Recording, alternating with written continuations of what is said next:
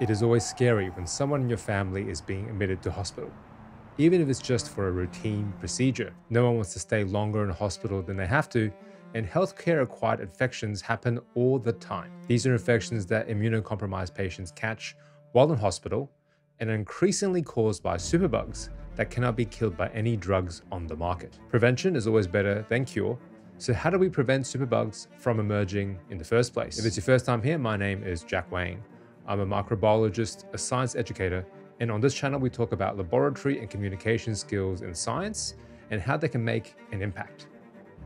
Today we're talking about superbugs, what they are, why they are becoming more common, and how scientists can create a superbug in the lab to better understand this whole process. When I use the term superbug, I'm talking about bacteria that have developed resistance against a broad range of drugs, namely antibiotics targeted at killing them. Now, some bacteria are just naturally resistant to some antibiotics, and it wasn't a big deal once upon a time. We would simply go to another antibiotic in our arsenal, built up over decades of scientific research and drug discovery. But we're running out of options. It has been years since a brand new category of antibiotic was discovered, and bacteria had developed mechanisms to defend against all of them. If you're infected by a superbug, doctors don't have any good options on the table. They can increase the dosage of the antibiotic so much that it becomes toxic for you and your kidneys and liver, or just hope your immune system can fight off the bug by itself. We hear about superbug versions of TB and Staph aureus and E. coli all the time in the news, and it's scary how common it's becoming all across the globe. For a bacteria to become resistant to the drug,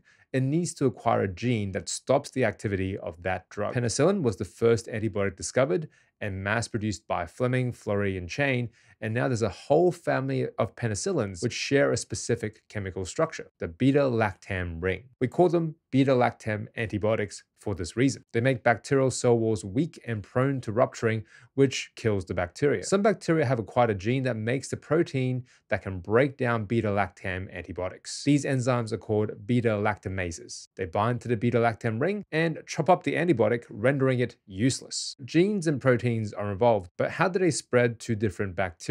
Scientists call this horizontal gene transfer, where bacteria move genes to and from each other using a range of different mechanisms. Conjugation, transformation, or transduction, and there's a viral phage involved. If the new gene has no function, then those bacteria will grow normally, and the new gene doesn't spread very far at all. If the gene provides a survival advantage though, those bacteria can grow and replicate faster than normal, and naturally that new gene is now present in more bacterial cells. This may sound quite abstract, so let's see how scientists have demonstrated this by creating our own safe versions of superbugs in the lab. First, let's replicate the transfer of antibiotic resistance genes between bacterial cells. We pick a colony from a bacterial strain that we know contains an antibiotic resistance gene, in this case beta-lactamase genes that inactivate beta-lactam antibiotics. We incubate and grow the bacteria in liquid broth culture overnight at 37 degrees Celsius with vigorous shaking, spin down the bacterial cells using a centrifuge,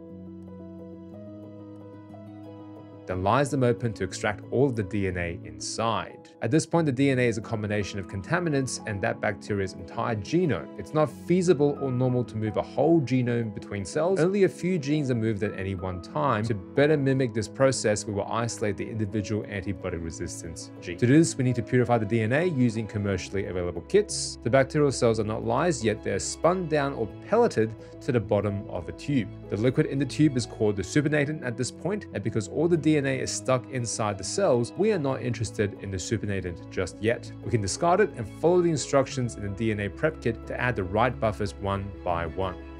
This will lyse the cells, stop any enzymes from degrading the DNA,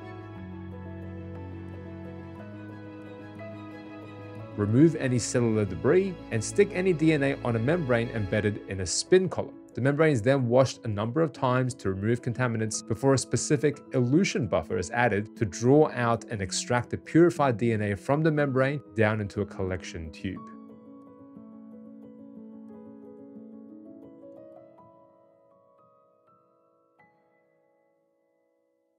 Once we have the purified DNA, which at this point is all of the genomic DNA within the bacterial strain, we need to isolate the actual antibiotic resistance gene. We do this using PCR with primers targeting the start and end of the coding region of the antibiotic resistance gene. You can find out more about PCR in our previous videos, linked below.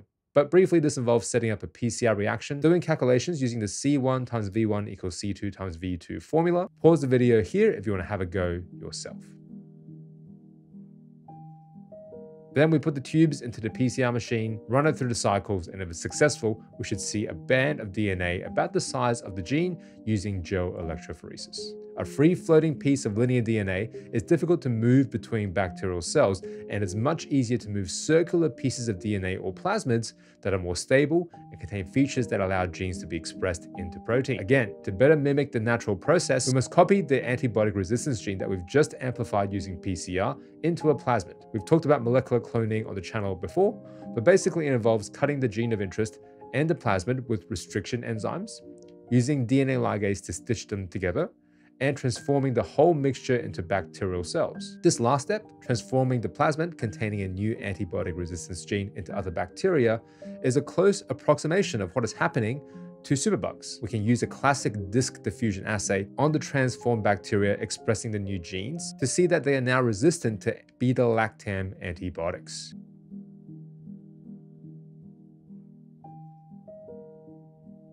You can see that the zone of inhibition around the discs is much smaller or non-existent compared to the control, which is the same bacteria that did not take up the plasmid DNA. And there you have it. We've chaperoned the transfer of DNA between bacteria and created a prototype of a superbug. The key to all of this is how we define survival or selective advantage, which is largely dependent on the environment you're in. If I'm wearing basketball sneakers designed for running and pivoting on hardwood floors, when I'm playing basketball, I have an advantage over other players on that hardwood court who are maybe wearing sandals or flip-flops. People will realize this and start wearing the shoes that give them the best advantage in that environment, and it spreads. If we change the environment, say we're playing on concrete or a slippery, grassy field, any advantage I had from wearing those shoes is now gone. The same principle applies in gene transfer. Antibiotic resistance genes are only valuable to the bacteria in an environment constantly surrounded by antibiotics. Antibiotic resistance genes would not spread very far at all if there were no antibiotics in the environment